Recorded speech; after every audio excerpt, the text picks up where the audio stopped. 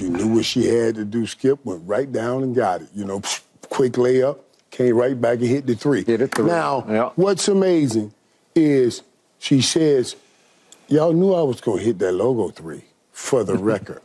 Now, I want you to know how crazy that is it's pretty when crazy. I think about it. Yeah.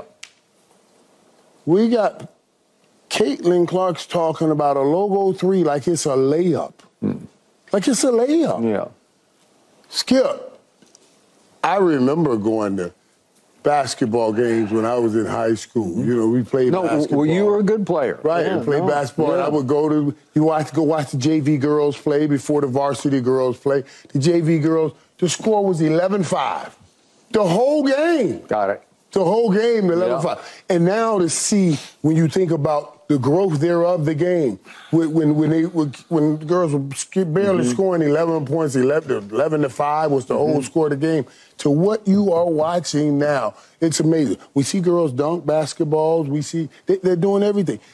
Shooting the basketball like this, this is Steph Curry-like. So it was apropos that you said Steph Curry, because I started thinking about, you remember when they used to tell us how to shoot those jumpers. Everybody grew up learning how to shoot. Keep your elbows out, arms right here, put it and shoot it. You got to see it and go.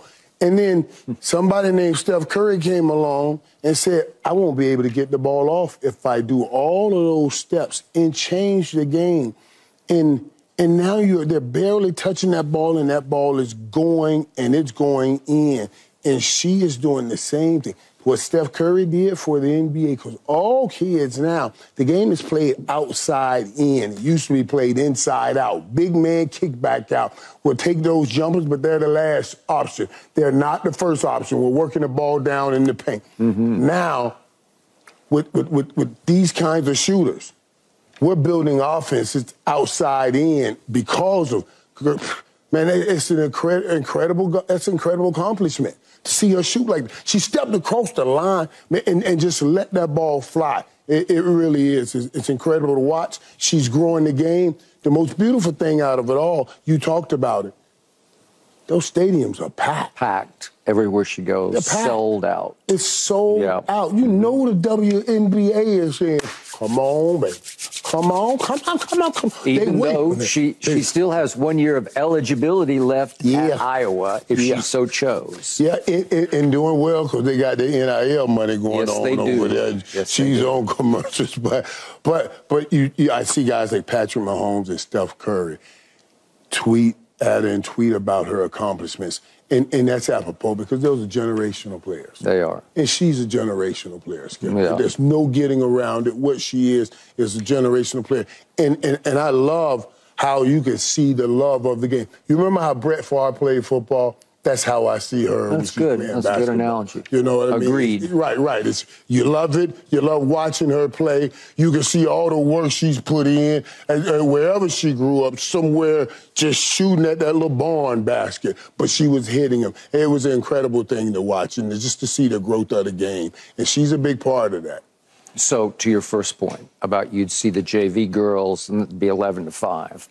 So I grew up in the state of Oklahoma in a time when they still forced women's basketball players to play half court, where you had 3-on-3 half court, and then you switched to defense on the other side and played 3 other girls half court. It was like prehistoric to me. That's no more. But this is revolutionary because for those who don't quite get it, remember the logo she's shooting from is the men's logo. She's still, it's not a women's arena. No, it's where everybody plays, right? So the logo is still the Steph logo, the Dame logo, the anybody's logo. She shot it from the logo. And as you well know, she called it. She called it. And she told her teammates that there's only one way I'm going to do this with a logo 3. And it's a pull-up where she did a little quick crossover, and she's got a hand in her face. The defender stayed right with her and put the hand up because they knew what was coming. And she bombs it home from the logo. It takes rare strength. Steph has rare strength to get the ball that far. It's just hard to jump and shoot that ball that far. So here she is, and she still has a lot of games left to go this year, not to mention the postseason games. She does have the year if she did choose to come back. And by the way, I just saw the list come out for the men's college football NIL rankings, and our man Deion's son Shedeur is still at the top at 4.2 million, I believe it was, which is quite a bit more. It's almost double what Travis and Arch Manning make, Texas, and Travis Hunter, obviously, at Colorado. But my point is, Caitlin Clark is a thing now. She can generate a lot of bucks. So it's possible, it is possible that they could generate enough NIL money for one more year where she could be weighing WNBA money versus, we talked about this, that it's got this way in college men's football that, wait a second, maybe I should just stay here because I can make more here than I can make in my first year in the NFL. So I would say there's still a chance. And last night, the crowd's chanting, one more year, one more year. Why wouldn't they? You know? Right, and to see just the impact that she has on it. I mean, that was, it really was, it was beautiful to see. Now, I did wonder when I heard all the one more year, like, when you're this kind of an athlete, like you remember, like Steph talked about getting his game ready for the NBA. When you're this kind of an athlete, all you did was think about challenging the best, you know, challenging the best. That's a good point. But we see what she means to that place, that city, that team, that school, and I think that can be enough to pull her back. But somebody like that, trust me, in her head, she's thinking, I want to challenge the best and see how my game measures up. That's how you get that grade. So why is Steph Curry, I'm pretty sure you could argue this, but I think he's the most popular player in the NBA. I know LeBron's up there, but Steph is more relatable because he's more regular sized. He is 6 feet 3 inches tall, and if he walked in here, you and I would think he was tall. What do you go, 6'1"? I'm about 6'3". 6'2". Are you 6'3"? Okay, I was thinking you're 6'2". Yeah, right. Right. So we 6'3" to me is nothing. Okay. To be playing with them trees. That's what I'm there. saying. But that's why but kids can relate to Steph because he on the court compared to the trees, he looks normal. Right? He looks like a regular-sized human being. And yet he's doing that to them. And his spirit reads great. His spirit reads like he's the nicest dude in the world. It does. It's a good way to say it. His spirit reads great. It's just the nicest dude in the world, and he gets out there, and he's an assassin. And he's an assassin. And Caitlin has that in her. She has what exactly Dame was talking about. She has that, exactly. So she is 6 feet tall, which is not short, but it's just medium-sized. There are a lot of girls who are playing at 6'4", 6'5", 6'6" now. And yet you can relate to her because she gets to where she's unguardable. She's hard to guard because, as Steph keeps pointing out, it's hard to keep your balance when you are creating threes by yourself. She's not doing the coming off the pass. like Steph runs circles around everybody as Reggie Miller used to do. But now Steph can also create on his own, but she often creates on her own with a step back that is just flat out lethal.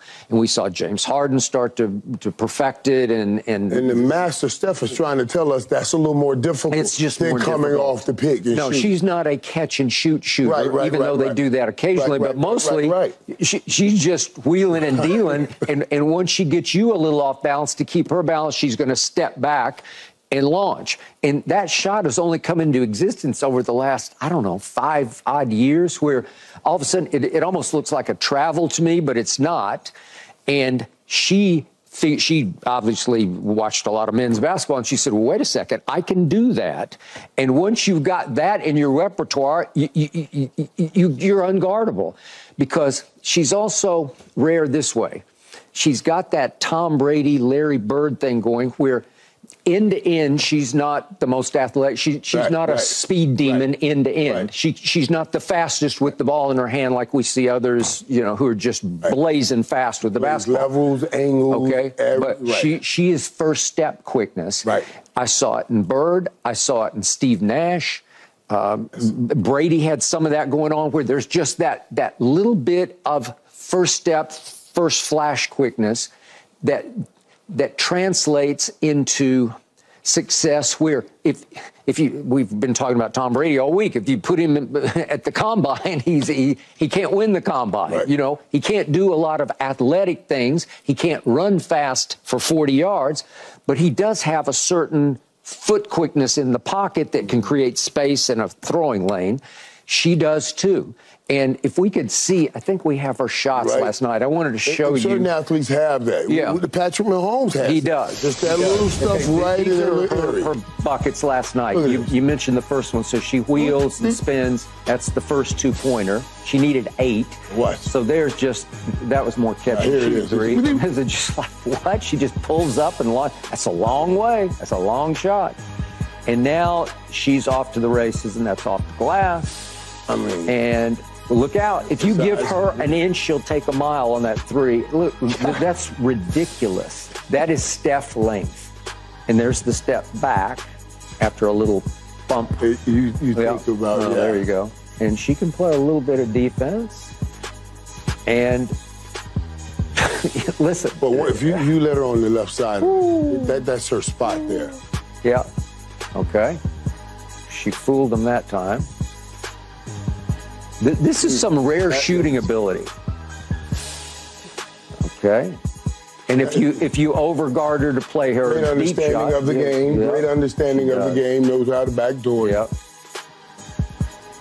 This is Luka-like. That's another Stop and go, different rhythm. If you give her just a little quick touch, look out below. Well, Career 49. And yet, Michael, we're talking about, I'm not saying that she's a LeBron-esque generational passer, but she's a very good passer. It's hard, as I mentioned as we opened the show, she had 13 assists among her 49 points. It's hard mentally. Who am I? Am I a scorer or passer? Well, she's both, and she can regulate that. She is feeling the game to where her teammates feel completely involved, because you better be ready, because you're going to get hit in the face with the basketball if you're not ready. So to get 13 assists while you're having your career high 49 points is about as impressive as you can get from a team point of view. Right. That's interesting that you see that there's still places she can grow in her passing game and the understanding of the game. And I think a lot of that she will explore more at the next level than she needs to right here, because she's so dominant right now. I mean, last night she looked like she could score whenever she wanted. I agree. She made up her mind that I'm going to get this record early. That's why she took the first layup, then came back with that first 3, and then said, logo. I'm going to get this out the way and add on to it and do what I need to do. At the next level, I think it'll be a little bit more difficult for her. Because they're going to be challenging her too now. You're coming in, and every arena she walks in, she's going to bring a fan base that a lot of them have been waiting on and working for quite a while. So I think she'll meet some real good challenges there when she moves on that next level. And then maybe think about, I'll develop that even more, because now I'm forced to at this level. But at college level, she's going to do what she wants to do when she wants to do it. Which is why when she got to the national championship game last year against Angel Reese and LSU, that's why the ratings went through the roof. They just shattered the all-time rating record for that game. And obviously Angel got the best of her in several ways. And yet... But nice of Angel right there to drop that out. She did. What she was saying right here is, listen, this is bigger than both of us, and certainly bigger than anything we got. It is. This is we're doing this for all the people, all the young ladies that have played before us, that started the foundation, and all the young ladies that are coming after us. It's our time to carry it, and they are carrying it well. And that's what we're talking about. We're starting the show talking about this. You know, we're starting the show talking about it. We got another conversation about shooting threes. So it's well, we got the other one coming up, because on Saturday evening, Steph and Sabrina are going to go at it. And Sabrina's a 45% three-point shooter in the WNBA, and she won their three-point shooting contest with a record number of points that eclipsed Steph's record in the three-point contest. So that's also revolutionary, and I give her a good shot of beating Steph. We're going to go back and forth about that a little bit. I can't wait to talk about that. But still, do you think Caitlin Clark will ever be in that three-point shooting contest at the NBA All-Star Game that's going on this weekend? You better believe it. I can't wait to see that, buddy. I can't wait to see that match with her and Sabrina. We go through it. Yeah, I would love to see her on Saturday night be able to participate as a three-way with Steph, Sabrina, and her going at it. Right now, that's what I'm saying. Right now, that would be, if they threw her in, that would be incredible. Okay, so there are two other unofficial women's record. There's the Lynette Woodard record because it was pre-NCAA sanctioning and governing women's college basketball. She could pass both of those and could further legitimize her place in history. And then there's the men's record that sits out there, the college men's record, and that's by my favorite player when I was growing up, Pistol Pete Maravich. And she is called Ponytail Pete, so because she's got some of that going on. Now, he's a little before your time. I don't know if you know Pistol Pete, man. Pistol Pete was the master, man. He was the early master dribbling that ball everywhere. He was. That's right, That was that one-hand dribble, too, though. That old one. Remember them all? He did drills with it. That one-hand dribble. He was unbelievably gifted for his time. Now, he was about 6'5", but he's shooting those jump shots pre-three-point line, so he's shooting two-point jumpers. He got away with it in college because his father was his coach at LSU. So he had the biggest green light, and yet his record is sitting out there, and because she's got enough games left this year, I believe if she's scoring 32 a game, she's going to eclipse the men's record. And there have been others who've made runs at it, and it's been offensive to me because I was such a big Pistol fan, but I would not be offended if she broke it. Again, it's women's to men, but still, I would love that. And I think that's coming down the pike pretty soon. I think she's on pace to do that. And you know, when I think about it, that is, you know, even staying the extra year and just obliterating and getting all the records she can get, that helps the game. That helps promote and push the game. So yeah, maybe that is the route she go. But either way, man, I can't wait to see her, because I can't wait to see her against the best in the world. When I'm seeing what she does right here in college level, I can't wait to see her against the best in the world. So you would love to see her go on to the WNBA immediately. But as I said, I understand.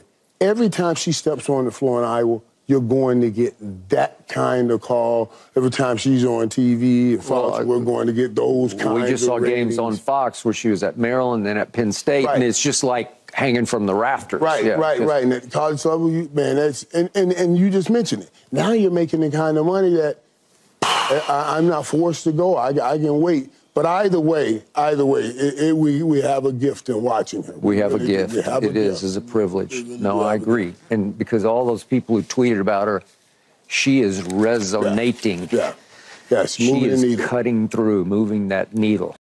Thanks for watching, Undisputed fans. Do you want more highlights from the show?